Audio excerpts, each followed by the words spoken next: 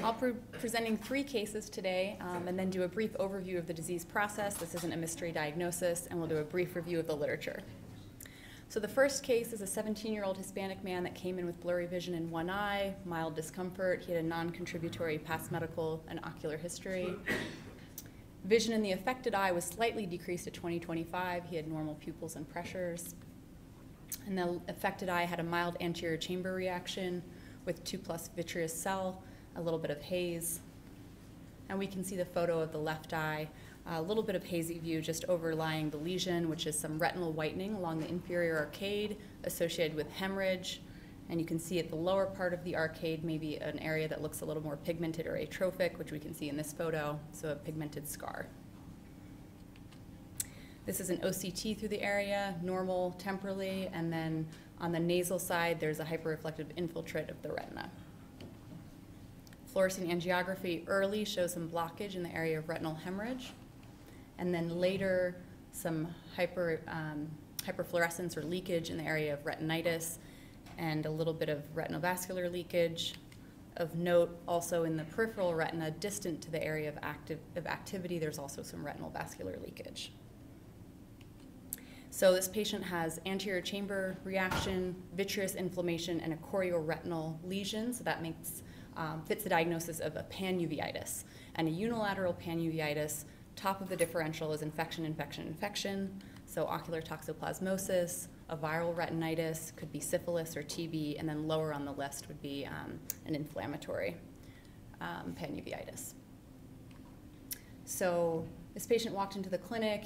He was young, he had good vision, you don't know what his immune status is, so he received an AC tap checking for a viral PCR, and they injected intravitreal clindamycin to cover toxo as well as foscarnet to cover viral etiologies. These are the labs that were checked, and they were started on Valtrex and Bactrim. Seen a couple days later, the serum toxo IgG was positive but had a negative IgM, and the PCR was negative for all things checked.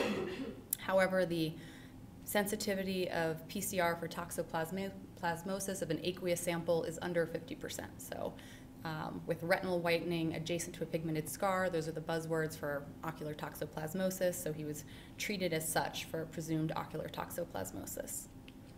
He received Bactrim, 6 to 8 weeks, BID. He also had azithromycin for a portion of that period, and oral steroids was added a couple days after antibiotics.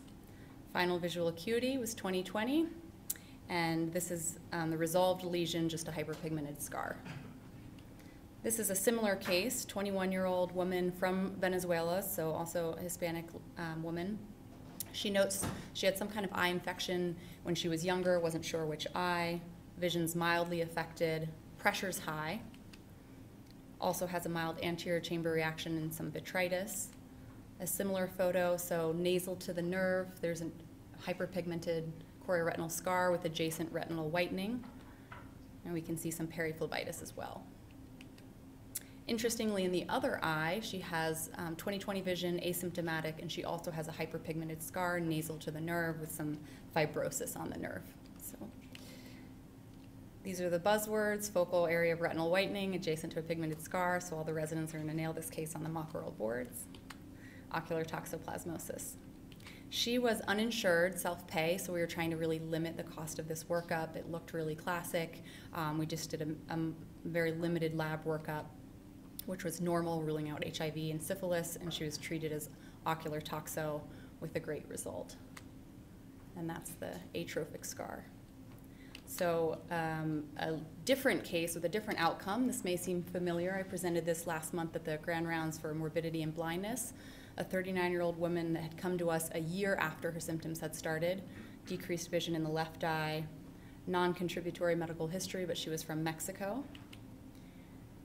We looked at outside records, and a year before she had presented to an outside provider with floaters and blurred vision, also what someone else called pink eye, so you can assume some anterior chamber reaction, redness, and pain. The vision was 2400 at the time. They noticed a diffuse vitritis, and then diffuse retinal thickening on the OCT, which they were saying was consistent with macular edema. So their plan was to do a workup for panuveitis and see her back a few days later. Vision was unchanged. This was the workup they did for the pan-uveitis. So they ruled out syphilis, said they had a normal chest x-ray and PPD, and then they checked VZV and HSV antibodies, which were positive in the serum. We typically don't check them because a lot of us are exposed and it's not causative for the retinitis. So at this point, they felt it was non-infectious and injected intravitreal triamcinolone. So they thought, oh, it improved initially. She went from 2,400 to 2,200 for a few weeks. And then a couple months later, she comes back with worsening vision again, now has mutton fat KP, a diffuse vitritis, and so they re-inject triamcinolone into the eye. So she came to us several months after that. Unfortunately, her vision had declined to light perception only, 2+ APD. She's had some mild anterior chamber inflammation, now a diffuse PSC cataract from the intravitreal steroids, diffuse vitritis.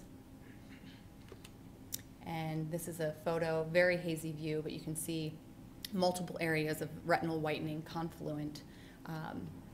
Here's another island of retinal whitening. And this is an optos photo.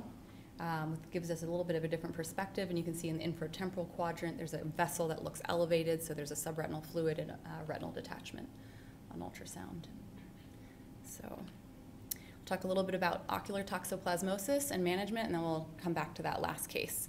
So toxoplasma is an intracellular protozoa, infects over 1/3 of the human population worldwide. That number's a lot higher in Latin American and South American countries, over 80%. Most people are exposed either through undercooked meat or more commonly contaminated water or soil.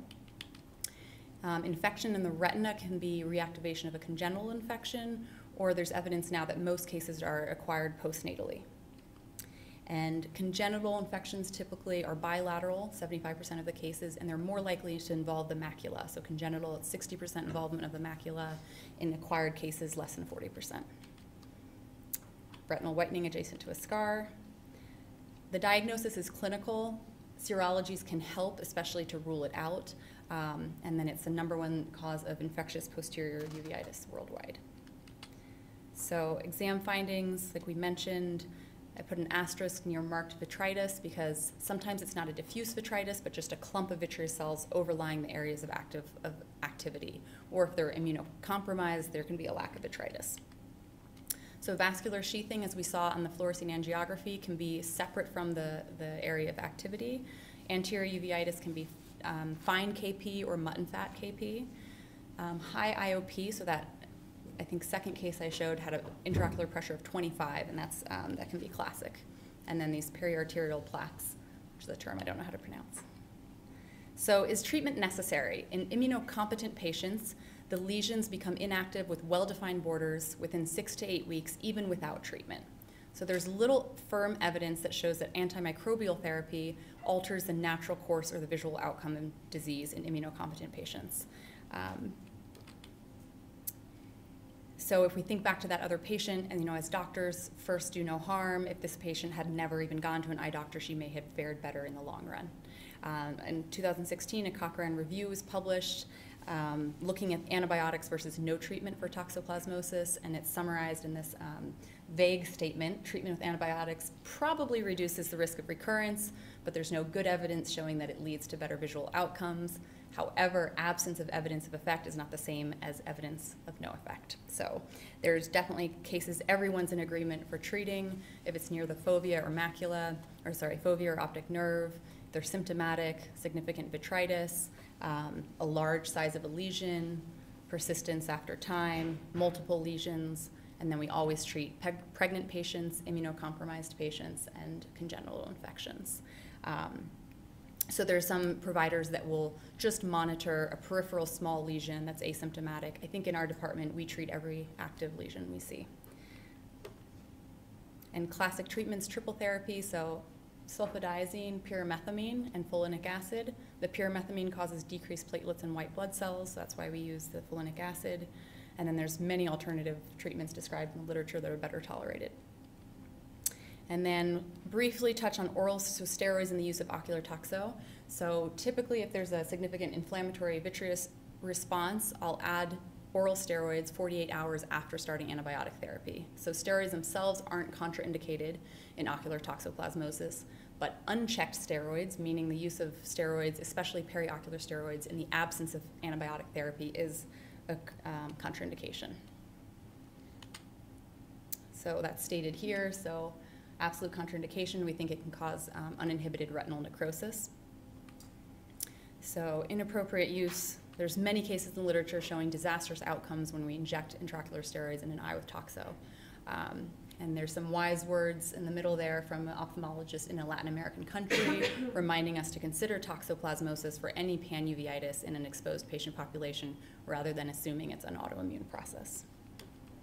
And then there is some appropriate way to use intravitreal steroids. There's reports of using dexamethasone intravitreally, which is much shorter acting, concurrently with clindamycin intravitreally with good outcomes.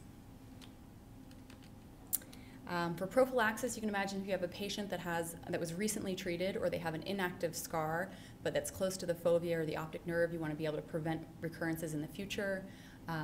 So using Bactrim 1 tab 3 days a week, so Monday, Wednesday, Friday, has been shown to reduce the risk of recurrence.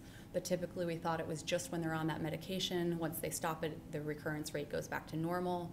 There's some new evidence from a group out of Brazil that shows that Bactrim 1 tab every other day, treating for about a year, can have some long-lasting effects. This was a randomized double-masked trial with 141 patients. They all had active lesions initially, treated with 6 weeks of Bactrim. Those lesions healed, and then they were randomized 1-to-1 to receive either Bactrim every other day or placebo for 311 days, so that's just under a year. And they showed the recurrence rate for the treated group was 0 for 3 years compared to an increasing rate of recurrence in the group that received placebo. For pearls, this is a clinical diagnosis. Serology can help rule it out, and then an AC tap, remember the sensitivity is about 50% or less. If you have a patient in your office and you're not sure what it is, they have significant botrytis, you can inject things to cover for multiple etiologies, antivirals, clindamycin. Just don't inject steroids alone if you don't know what it is. And dilate every patient with uveitis.